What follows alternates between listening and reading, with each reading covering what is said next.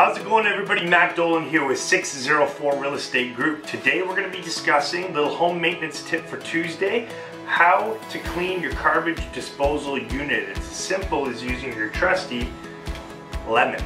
So go ahead and go to the fridge, grab yourself a lemon. So what we're going to be using for the lemon is not the actual insides of the lemon. You can use that for a drink if you want. We're going to be using the peel, or also known as the rind of the lemon.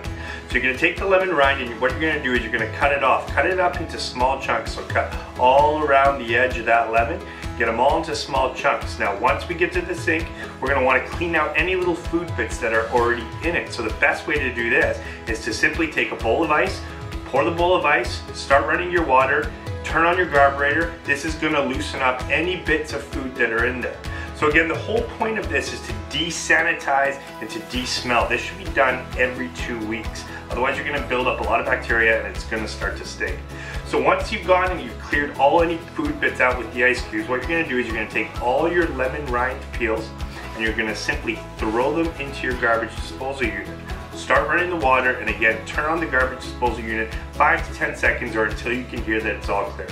So that's a simple little maintenance tip that you can do in your home. Every 2 to 3 weeks this should be done. It's completely natural and safe. You don't want to be using those nasty chemicals. That's a little tip Tuesday from 604 Real Estate Group. I'm Matt Dolan. Thanks a lot.